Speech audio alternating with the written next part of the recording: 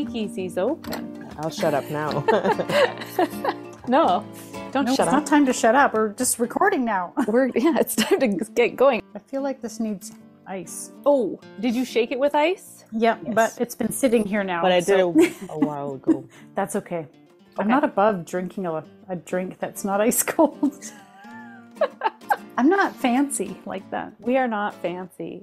We are not fancy like the people that I'm watching on Drink Masters right now. Oh, you're going to tell us about that. It is a series on Netflix that I stumbled across. I've run through it beginning to end, so I don't know how much I should say. No, I'm only halfway through, so don't tell me who won. Oh no, I won't say anything. But they have some bartenders from around North America, and it appeared to be filmed in Montreal. Mm-hmm. And these people do all this crazy shit to make their cocktails. And I'm learning all these cool terms about ways that they treat ingredients. And it can match into like, because they do a lot of cooking and creating like syrups and sauces and like changing flavors on things for their drinks, but they use all of natural ingredients. So it's so cool. It is really cool, but they get like a whole hour to an hour and a half to make these drinks, and it's like, what am I missing here? But it is true.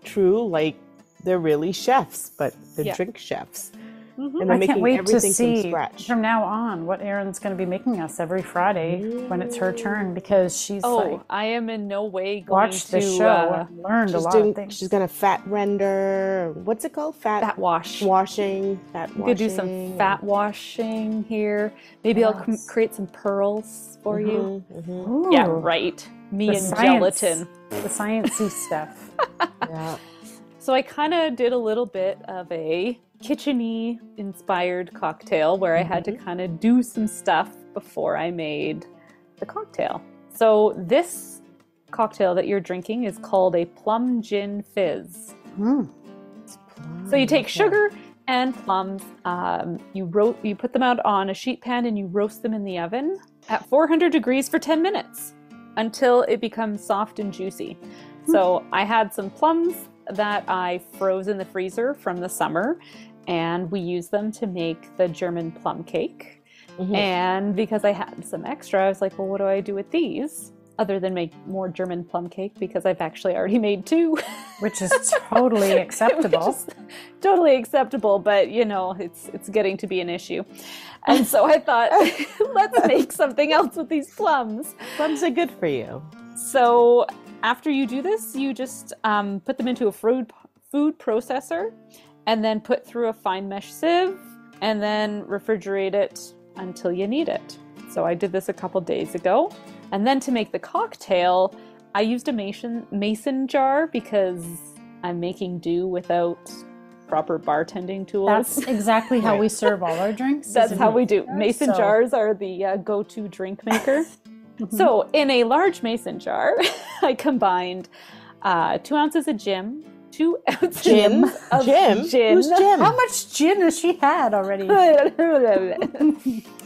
2 ounces of gin, 1 egg white, 1 tablespoon of lemon juice, and 3.5 tablespoons of the plum puree. And then put the cap on, shake this vigorously for about 15 seconds, and then add in your ice. Shake it again to get it nice and cooled down, and then strain it off into your glass and top up with club soda.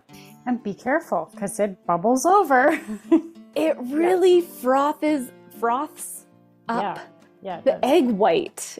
It is so cool. And I saw this fizz, and they were showing it like, it had like a foam on top, and it was really cool. And I mean, clearly they broke it down and did much more elaborate things.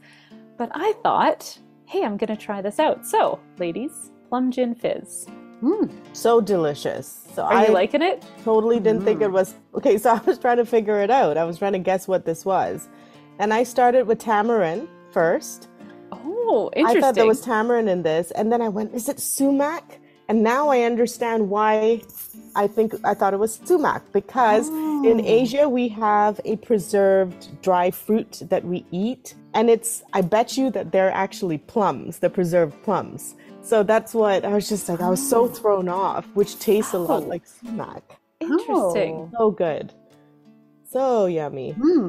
I didn't know. I was like, what is like it? The color threw me off because I couldn't pinpoint the fruit. I knew it was like a fruit, but I was like, what fruit is this color?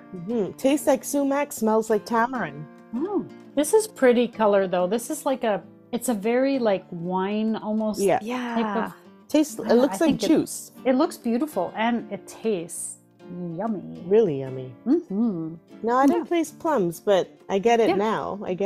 Yeah. It was kind of fun to do something in the kitchen to make an ingredient to put in your drink. I've done that a couple times now. I don't know. I kind of have fun with that. This is a great holiday drink, I think, right? Yeah. I've seen drinks where they use like apple butter, much the same way, where you shake it up and then strain it in. Maybe I'll make one of those one day because our mutual friend, Erin, the other Erin, gave me some apple butter she made. So maybe I'll make a drink with that. Nice. Yum. Yeah, it's similar process, but it wouldn't look as pretty as this color because apple butter is like brown, you know? Yeah. I think if these would have been fresh plums or red plums, I think the color would have been even prettier. Oh, I see. I mean, these plums were frozen in the freezer, so I'm sure that affected the color that comes out in them. But it might be Not just quite as tastier vibrant. because of it. Well, yeah, it could be too. I don't Right? know. Or maybe when you roast it, like when you put them in the oven, it changes the color no matter how they start out. That's a good point too, yeah. I don't know. I never would have guessed that you put something in the oven and then like it's very sneaky. I like it. I like that it's sneaky.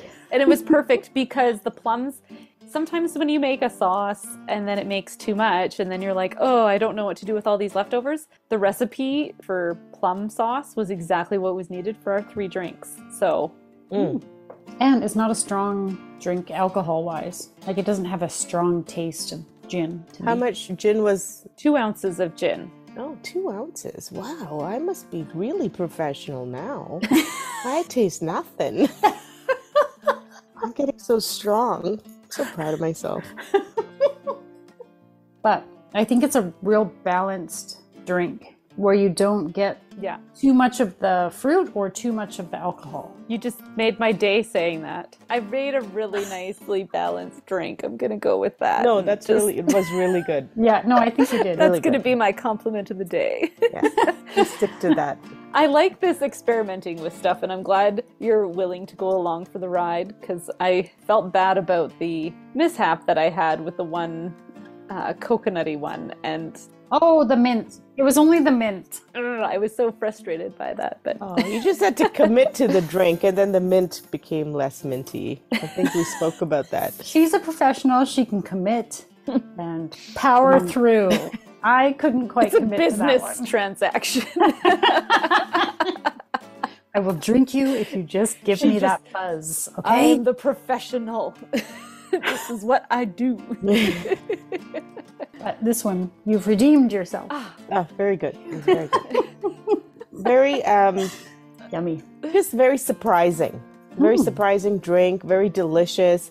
I think a lot of people from many places around the world could totally recognize this flavor, but then not maybe identify it. So that's the surprising part, but they'll still appreciate it because they've had this flavor before. So, Great. yeah, really good. Fun. Yay.